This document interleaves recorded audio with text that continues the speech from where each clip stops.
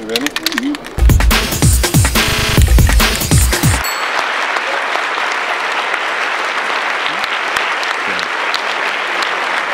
It is absolutely great to be here at All Things Organic and to celebrate the successes that this industry has had over the many years we've worked together.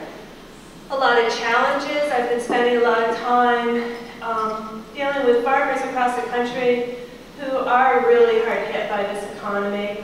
I was in California last week, and there's some areas of the state that have unemployment rates of 30%.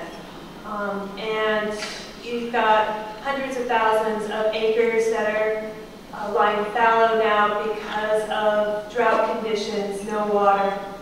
And that has not only a big impact on production, but a big impact on people's ability to maintain the ecological health of the land.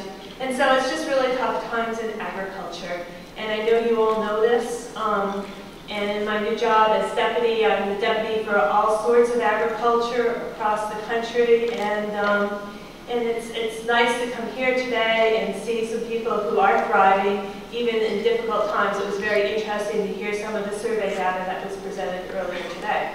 So I'm here to talk to you about a lot of stuff. I hope you have a profitable and productive trade show. I want to start, let's see, I'm not very technologically gifted. Oh gee, I'm kind of chubby, but that makes it even worse, doesn't it?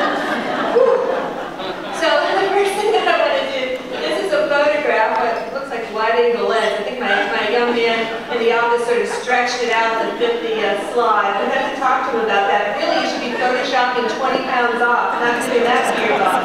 But anyhow, this is something you probably all heard about. We had a People's Garden event at the Whitten Building, the main headquarters of USDA there on the mall. If you know the history of the mall, it used to be the research station for USDA. That's why we had all that open space there available to build the museums when we moved the research farm out to Beltsville. When you look at old engravings of the USDA, of the Capitol, you see the cows grazing around the Capitol. It was the USDA research farm. So we said, let's bring that back in some ways on our little tiny campus that's left. We're going to do a lot of ecological landscaping demonstrations there. But the first part of what we did at USDA was we started the People's Garden, where we have pollinator garden, we have various vegetable crops, we have some fruit-bearing bushes. That's a nice little thing for tourists to go by. We have a bat house. Eventually we're going to be bringing in honeybees. But the key thing for all of you to know, and I'm sure you've read about this, talked about it, it's an organic garden.